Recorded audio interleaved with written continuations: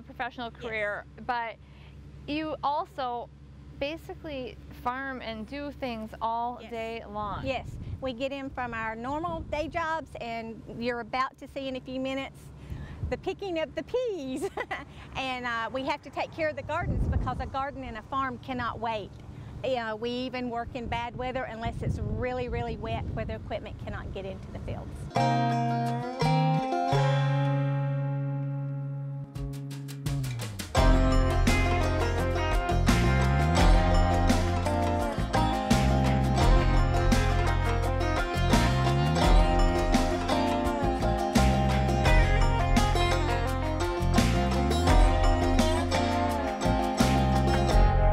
Uber service that you could not find in Dothan, Alabama. Here it is. I finally got Uber on the pea farm. Ubers. We'll take the Uber, we'll take you to the goobers. Nice. Take me to the goober. There we go. And that would be happy. That's right. Let's go to the goober. Happy. You picked all those peas. I did. I mean, there's a few I left behind, but I think I got like 2 full tubs of peas. That was... And dropped your cell phone in the process. I know, I did. Well, it's so gorgeous out here, I had to take pictures. I just rode a pea picker. That's right. There's so much to do when you have farm. The opportunities are really limitless if you're willing to get out there and work. If you're not willing to work, you can forget it. You're not going to make it. In Dale County alone, I think the average age of the farmers are like 57.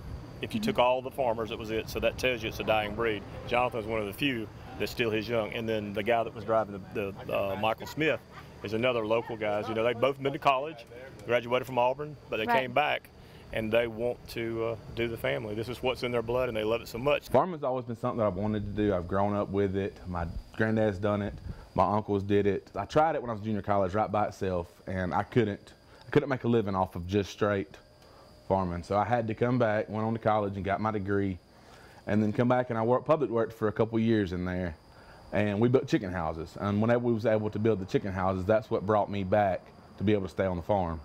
Because we're not large enough to support a family off of just the farm, but the chicken houses, the paycheck, rain, shine, drought, it's guaranteed paycheck. The farming, there's a lot of risk. You don't ever know if your money's gonna be the same when you start planting as when you're gonna be at the end, your prices.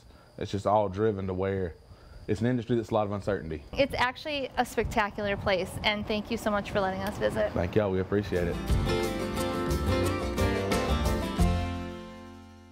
On a Sunday, when you have a family dinner, how many different types of food are served? Oh my gosh.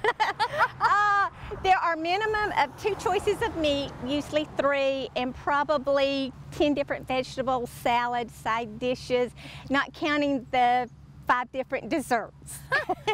I was here on a Thursday and that same thing happened to me, and I'm not gonna lie, I loved every second of it. It was so great. That was just a sandwich lunch. It was a sandwich lunch with homemade ham, homemade turkey breast, and about 15 sides, and 5 desserts. Well, there were 5 desserts. Yeah.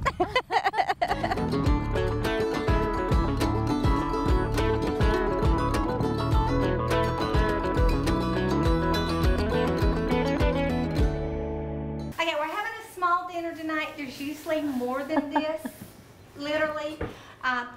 But we have, as my husband's putting the fried cornbread, he's the only one allowed in the family to fry the cornbread. Diane and I can't do it because we don't do it correctly. This is fresh cabbage out of our garden, fresh corn on the cob picked out of the garden, Diane's homemade macaroni and cheese. That looks amazing. Diane's homemade battered chicken fingers, fresh peas out of our garden, meatloaf, and homemade mashed potatoes. The potatoes came out of our garden. Yum. Y'all come join us for dinner. Yeah. We always have enough between me and Diane. Our house always has food on the table. Who's hungry? I am. Okay. Well, let's eat then. Thank you, Julia. You're very welcome. Ice cream. Oh yes. Oh, I forgot. Homemade ice cream is churning now. Outside in the ice cream churn. Vanilla. My favorite. Oh, and we forgot the desserts on the buffet. Okay. We got to talk about the desserts. We don't have them unwrapped yet. But it's homemade pound cake. We should unwrap them. Homemade brownies. Okay. I can help you Okay, with you can get that? Yep, homemade brownies. These look delicious. We have homemade brownies. Then, sorry, we work here seriously. This is homemade zucchini bread that Diane and I made. We made 24 loaves, and it's homegrown zucchini out of the garden. And this is a fresh baked apple pie with fresh apples that were cut up. Yeah. And Cool Whip and strawberries, and then of course the homemade ice cream, vanilla.